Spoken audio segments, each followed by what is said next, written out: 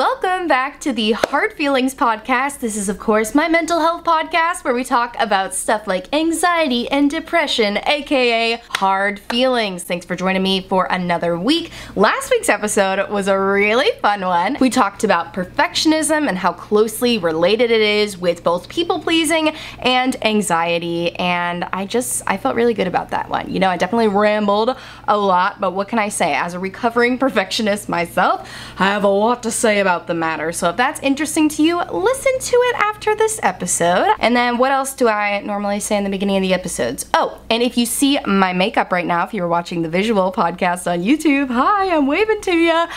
Check out the description box. I'll put up the details for this gorgeous pastel graphic liner look that I've got going on. And if you're not seeing me and your interest is piqued by hearing about pastel eyeliners, then definitely subscribe on YouTube and follow me on Instagram for more bold makeup and mental health content. But okay, moving on to today's topic, which is social anxiety. Yet another mental health topic that is very near and dear to my heart because I'm riddled with it. Social anxiety is one of the stronger subheadings of my anxiety. I lose all of my words when I think about having to socialize, especially with people I don't know. And this topic is really prevalent to me this week because you'll be hearing this on Friday or anytime after Friday you're listening to it, but on Wednesday of this week, I got invited to a networking event, I guess you can call it. It was a skincare launch that I got invited to, which is more like a networking event. But yeah, I was absolutely terrified to go because I did not know a single other person who was gonna be there. I knew there would be a lot of people. It was in downtown New York City, you know, kind of in a fancy area, and it was a fancy brand, and I literally could not do anything else on Wednesday, like the entire day, and the days leading up to it too. I was just dreading going to this event, not because I didn't think there would be nice people there, or not because I didn't think it was going to be a fun event, but the idea of socializing with anyone really in general, but especially with people I don't know, just sends me into such a spiral. Honestly, thank God I have therapy on Wednesdays, and I spent my entire session talking about how anxious I was about going to that event. But I want to share some helpful tips that my therapist gave to me, and spoiler, I went to the event and everything was fine and I didn't have a panic attack. I was still anxious when I was there, but it went a lot better than all of the worst case scenarios that I went through in my brain. So I want to tell you what I did for some coping mechanisms, how I am trying to work on my social anxiety as a 28-year-old adult who is trying to make more adult friends. So yeah, if that's interesting to you, then keep on listening because we're talking about social anxiety this week. I think a lot of people refer to themselves as antisocial. It's kind of one of those terms that, you know, has lost its meaning over time, and a lot of people use it who maybe don't actually mean it, or maybe they just really mean that they value their alone time and they don't like going out with big groups of people. But there's a big difference between that and having social anxiety, and the differentiator I would say here is when I think about going out to socialize with a large group of people, especially strangers, my entire body tenses up, my heart starts racing, my palms start sweating, and my brain immediately tries to give me 10 reasons why I can't go, or why I should make up an excuse to not go, because it feels dangerous. And that's the thing that can be so frustrating about anxiety, is that it makes you feel like you are in imminent danger of doing this activity when you know logically that there is no danger. Like this networking event I went to yesterday, I knew no one was gonna try to kill me when I was there. I knew I was in no actual danger, but my body, before I left, was reacting as if I was walking into a war zone, or as if I was walking into the Sahara Desert with animals. I don't know, I'm trying to give multiple analogies here. A war zone is a fine enough analogy, but that's what's so frustrating about anxiety, is it's like there's a disconnect between your brain and your body. Your brain is telling you, I know this feels scary, but it's actually fine, you're not in danger, but your body is telling you, yes, you are really in danger. And that all goes back to, at least what I have heard, the information, of all of the information I have absorbed about social anxiety over the years, one of the ones that stuck with me the most is the analogy that, like, the reason we get such anxiety about fitting in with the social crowd is because way back in the day, you know, back our way back ancestors, early caveman days, if you were rejected from the group, it literally meant death. If you got rejected from your tribe or the village that you lived in, it literally meant death because everybody worked together, you know? There were hunters, gatherers, people who built the structures that they lived in, people who hunted and gathered. I can't think of any more examples, but you know, like the villages worked together. Every individual person had a part in their survival. So if you were shunned from the group, then it literally meant death. And that still sticks with us. Even though we don't experience that as like modern 21st century people, you know, we can live on our own, we can live an independent life and still survive, we still have that same sensation where being rejected from the group feels like it could lead to death. And hey, hearing that didn't necessarily make my social anxiety go away at all, but at least as somebody who likes to think very logically, that at least makes me feel a little validated, feel a little better to know that like, okay, this is literally psychological. This is something that has been passed down generation to generation and will always probably be a feeling that we get, that we want to fit in with the group. That is a natural feeling to have. And when I was talking to my therapist yesterday about why I get so anxious going into situations where there's gonna be a big group of people that I don't know, I explained to her that it's because I don't know how to start a conversation with people who are already in a group. I feel more comfortable when I see somebody standing alone, like being able to go up to them. If I see someone who also looks socially awkward or socially anxious, I'm like a magnet. I'm like, yep, I see you, we can help each other and be together. But if I walk into a big group where everybody already appears to be friends, I just don't know how to break into that group. For some people, I think it's really easy to just, you know, start a conversation and insert themselves. It's a very extroverted thing to do. I am not an extrovert, I'm an introvert to my core, so the idea of having to cut in to a conversation that's already happening, no. My anxious brain is like, absolutely not. That is not an option for you, ma'am. But like I said, the event ended up going fine. I did not overcome that fear of interrupting a group of people that were already talking to each other. I only really talked to people who were standing alone, and I still had a good time. And I think like taking that off the table for yourself is a perfectly okay thing to do. That's something my therapist really comforted me with yesterday, of saying like, there's no expectations. Like the word networking as socially anxious people can send us into shutdown, because we hear the word networking, we immediately,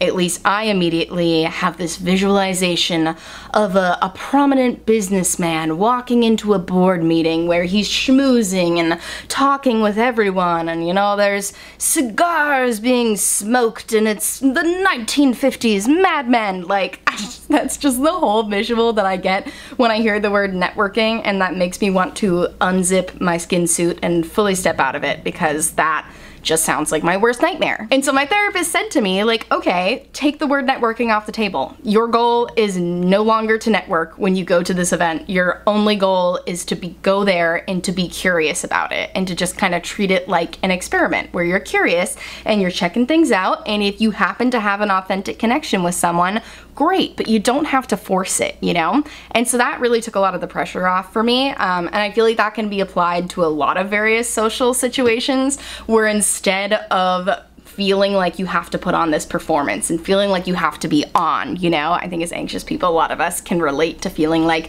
we have to turn an on switch when we're in a crowd and like basically pretend that we're not socially anxious. But just giving yourself the permission to not have to be on, and to not have to accomplish anything, and to just go be present and be curious, it helped a lot for me. And I used a similar method a couple months ago, where I had to go to another social event where I didn't know anyone, where I literally have this written on a sticky note on my mirror behind me here. And it says on this sticky note, what if instead of fearing the unknown, I was curious about it? Because that's one of the biggest things that my mental health issues, I guess, struggles all boil down to, is I am absolutely terrified of the unknown.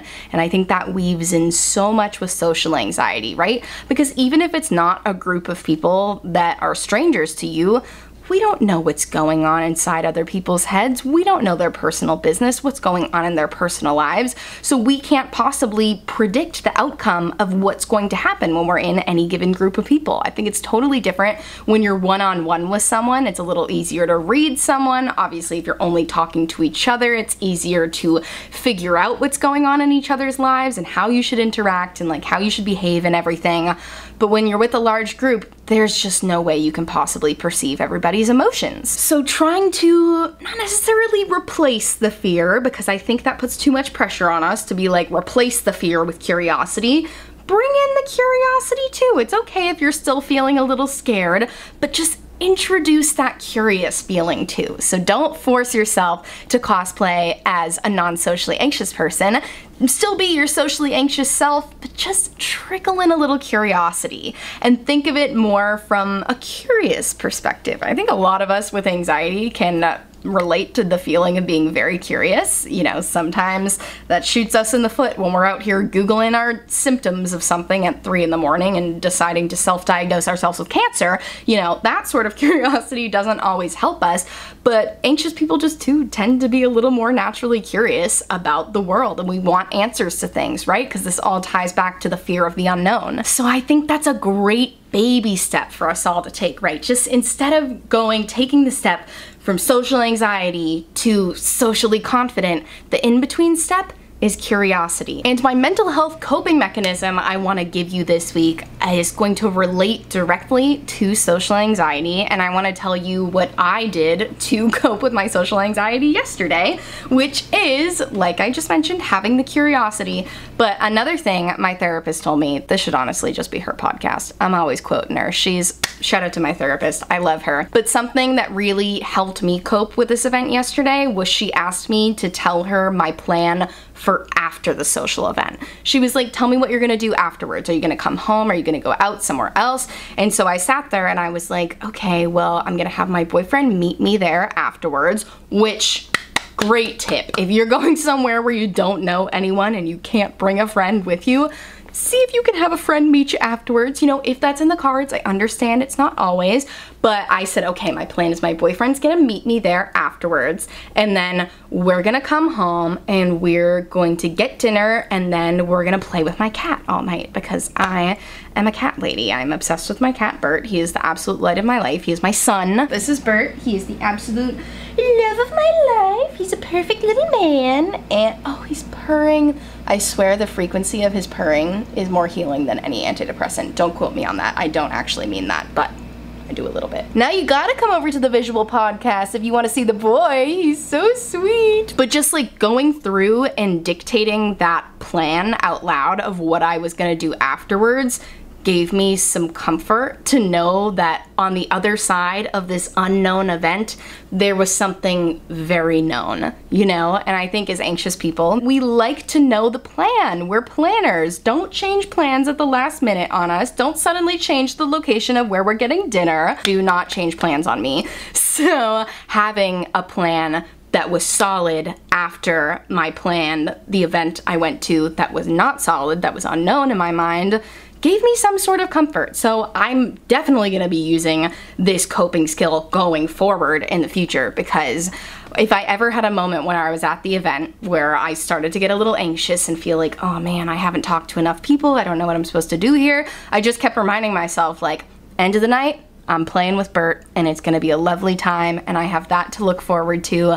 I do have solid plans in the evening. I am not just out here floating in the ether. I have a journey, I have a direction I'm going on tonight, and this is just part of it. All right, and now for my favorite segment, which is the mental health song of the week. I swear one of these days I'm gonna come on here and not name a Lucy Dacus song, but just give me this one more, okay? I'm in my Lucy Dacus era right now. If you don't know, Lucy Dacus is a singer-songwriter and excellent guitar player, and she's also in Boy Genius with Phoebe Bridgers and Julian Baker. But yeah, I've been listening to her entire discography for like the last few months, and I can't get enough of it. And especially her 2016 album, No Burden. is Chef's Kiss. Every song a banger. But today I want to talk to you about the song Trust, which is this really beautiful song, and one of my favorite lyrics in the song is, "If beauty is the only way to make the nightmares go away, I'll plant a garden in your brain and let the roots absorb the pain."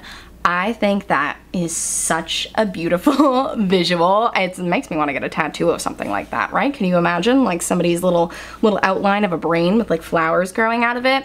I just think that's really beautiful, and I think as people who have mental health struggles, mental illness, if you will, I did a little hang loose for those of you who aren't watching. For those of us with mental illness, I think we can all relate to feeling like we just wish there was something we could plant in our brain to take it all away, and we can't. And that's okay, you know? I think that's something I really had to come to terms with for a while, is knowing that I'm never going to get over my anxiety. Anxiety is not something that just goes away. It's a literal chemical imbalance in your brain. You know, it's one thing to be anxious about a situation, and it's another thing to have anxiety weaving its way through your every thought and everyday life.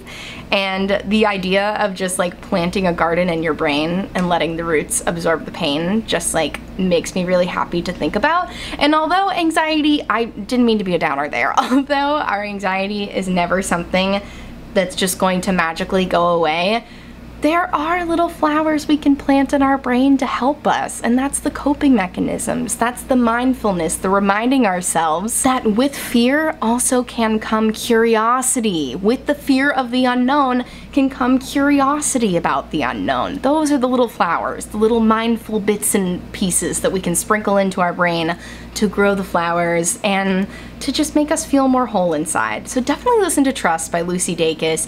I want to compile a playlist of all of the mental health related songs that I have made, and I swear I will introduce some new artists. Please let me know. If you're watching on YouTube, leave me a comment. Let me know who I should listen to that you feel like sings some good mental health songs. You know I love music about mental health. It's my favorite type of music to listen to. And if you're not watching on YouTube, head over to YouTube. I wish Spotify or Apple Music let you leave comments. But yeah, this is the end of the episode, a really natural segue to the conclusion. But yeah, I thank you so much for listening to yet another episode of the Hard Feelings, a mental health podcast. I had such a good time chatting with you about social anxiety today, and definitely if you are listening on Spotify or Apple Podcasts, rate and review this episode. I would love to hear from you. If you're on YouTube, subscribe, check out the description box for all the details of the makeup on my face today. Follow me on Instagram for more bold makeup and mental health related content. And I thank you so much for listening, and I'll talk to you with a new episode next Friday. Bye! Take care of yourself!